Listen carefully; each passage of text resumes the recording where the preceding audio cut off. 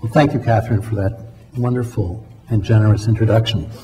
It's really a great honor for me to be here tonight delivering the 10th Annual Spry Lecture. Has anyone here been to all the lectures? Brian? Catherine? I've been to them all. In Montreal, of course. This is the first time I've been to a Spry lecture in Vancouver. The first lecture in Montreal was attended by Irene Spry, the distinguished Canadian political economist that Catherine mentioned in her introductory remarks. Irene, the widow of Graham Spry, was also instrumental in setting up this series. She was the matriarch of an incredible family in addition to her extensive professional accomplishments. We were really blessed to have her with us that day because declining health prevented her from attending any subsequent lectures. Irene passed away in 1998 at the age of 91. This is the first lecture, as Catherine mentioned, since the tragic accident last March that took Robin from us. Robin Spry, a pioneer of Canadian documentary, feature film, and independent production industry, at the very end of his life, was intending to return to documentary filmmaking, and we will never know the loss that we suffered in his premature death. Robin was the initiator and guiding spirit of this annual event, and without his vision, the Spry endowment, it might never have got off the ground, and it would certainly not have been what it has turned out to be, because Robin, as Brian Lewis will recall, really lit up at the idea of creating a truly Canadian legacy to Graham, an event that would serve to chip away at least a bit at the two solitudes that Graham had so abhorred.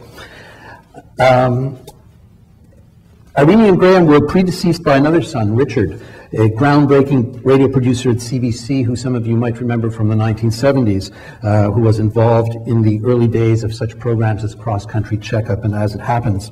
And they're succeeded by Irene and Graham's daughter, Lib Spry, a well-known playwright and theater director who we've been in touch with in Montreal, and who intends, along with her niece and nephew, Robin's children, Zoe and Jeremy, to continue keeping an eye on things. So we better perform.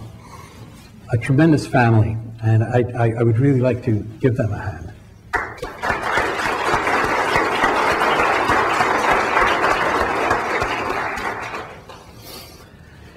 In today's lecture, I want to emphasize the dynamic nature of media, and especially the capacity of ordinary people to influence the shaping of media systems. Generally speaking, the problem I want to address is the need to place the question of media policy, or making media, on the public agenda. The arrival and breathtaking spread of the internet and the accompanying transformation of the way we communicate has generalized interest in media on a scale unprecedented since the introduction of television a half-century ago. In rethinking where society is headed, it's necessary to pay special attention to media, to the role of the media in the new emerging political structures, and to the way in which our world is evolving. The idea of media policy is often conceptualized narrowly, as though it were limited to the government or the state. It is not limited to those alone. Indeed, with the state's retreat from public policy involvement, media policy is being increasingly handled on the periphery of formal state concerns. Media industries have made this sector one of the most lucrative and important growth areas of global capitalism, and they do not hesitate to undertake the political activity necessary to promote their interests. In recent years, a range of new non-governmental organizations, including oppositional groups in many parts of the world, have identified the media as essential to the development of a democratic public sphere and have consequently focused their attention on efforts to democratize the media. The broader public, however, has yet to identify this area as being on an equal footing with other sectors such as healthcare, education, and the environment in terms of social priority. And I think we have to raise the public profile of these issues, because issues affecting media affect all other issues in our type of society. In the decades since Graham Spry and his colleagues in the Canadian Radio League campaigned for public broadcasting, media have changed tremendously, but the issues surrounding them remain remarkably the same. A quote from Graham Spry suggests what I mean. I invite you to imagine him saying this in his booming, thunderous voice, which some people still remember. Let the air remain as the prerogative of commercial interests and subject to commercial control, and how free will be the voice, the heart of democracy. The maintenance, the enlargement of freedom, the progress, the purity of education require the responsibility of broadcasting to the popular will. There can be no liberty complete, no democracy supreme, if the commercial interests dominate the vast, majestic resource of broadcasting. Doesn't this still ring true today? I maintain that it does. The conditions in which the media are evolving today present a series of challenges which are being addressed more or less coherently in a range of local, national, and transnational settings. New questions about the appropriate role of media are finding their way onto various agendas. Governments, corporations, and a growing number of participants representing civil society are vying to influence how the media will develop. A new general framework for media governance is taking shape. And who decides how issues of media governance get resolved, and consequently how media are used, is therefore a question that goes to the heart of how every society in the world today will experience the 21st century. For example, a global debate is being waged as we sit here on the question of how the internet will be controlled.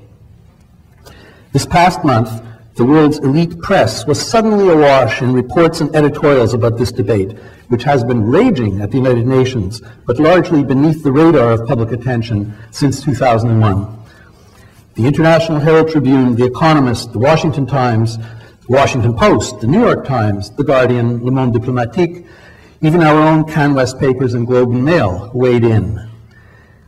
The issue is the upcoming final phase of the World Summit on the Information Society, which will meet in Tunis next week to discuss, among other things, the issue of internet governance.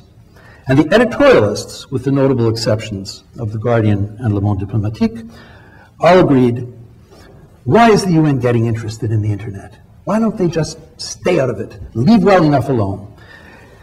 And well enough, as it turns out, is that the basic access to the technical infrastructure of the internet continues to be in the hands of those who created it, which is largely agencies related to the government of the United States of America, who through the U.S. Department of Commerce, under a memorandum of understanding with a nonprofit corporation incorporated in California, run it. The editorialists said, if it ain't broke, don't fix it. Well, maybe it was just a slow news cycle, or maybe there was something more at play here. The editorialists were concerned by the fact that most members of the United Nations, led in this case by the European Union, seemed to feel that it was ungainly to leave control over the Internet's technical infrastructure where it now lies. The topic is admittedly obscure. It's also extremely important for the future of all global communication. At stake are some basic principles about global governance in general, and a fundamental question about technologically mediated communication. What is it? Is it a commodity? Is it an individual practice? Is it a global public good? Communication technologies are increasingly understood to be instruments of social, cultural, and economic development, and governments invariably see them as well as essential support systems for political power, whether benignly, as in the use of e-governance to streamline the costs and efficiency of public administration, or more malevolently, as means of spying on citizens, controlling the expression and circulation of ideas, and so on.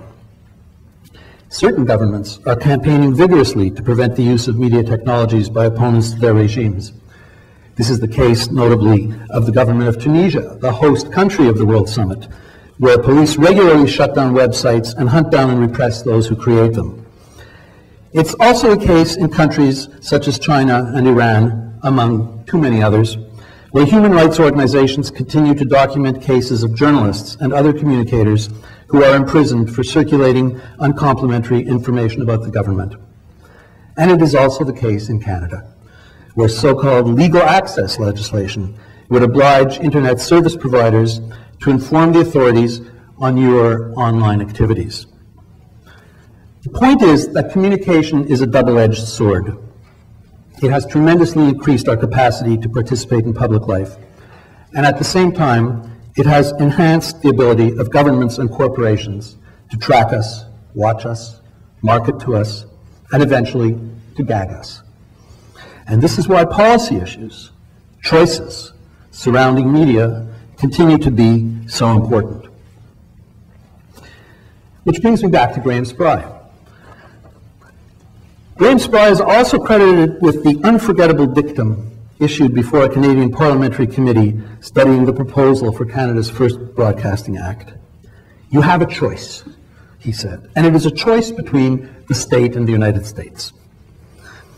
This has often been presented erroneously as a patriotic or nationalist statement, because when one looks at the entire quote, as I did, a more sophisticated view appears.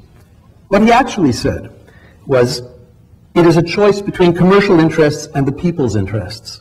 It is a choice between the state and the United States. And so it still is today. Again, an international story drives this point home. A month ago in Paris, 148 governments of sovereign states adopted an international convention on cultural diversity, aimed at allowing governments to continue to make cultural policies, notwithstanding the international trade agreements they may have signed. This convention represents a major diplomatic victory for Canada, which was extremely involved in getting it on the table at UNESCO and on getting it adopted. But will we use it wisely? I ask that because I sometimes feel that the only real political certainty of our time is that it is a time of consumerism, driven by the desire to consume, to participate in the consumer culture, and no idealism can dare ignore this. We all take part in this system, or aspire to. The idea of the public good, then, appears to be an anomaly, unless we approach it as a fundamental ethical principle. The way we talk about the public good, for example, highlights the historic tension between commerce and culture that has marked the development of communication in Canada and continues to mark it. It is the flashpoint of what different people mean when they talk about being Canadian. It also underscores the role Canada is playing in the world in the sphere of cultural policy, where it has long served as an interesting alternative model to both the US free enterprise system and the former European public service monopolies model. The Canadian experience, in many respects, establishes the line between what is desirable and what is possible in communication and cultural policy. It also stands as a highly instructive model for reassessing and redefining the role of the state in this area.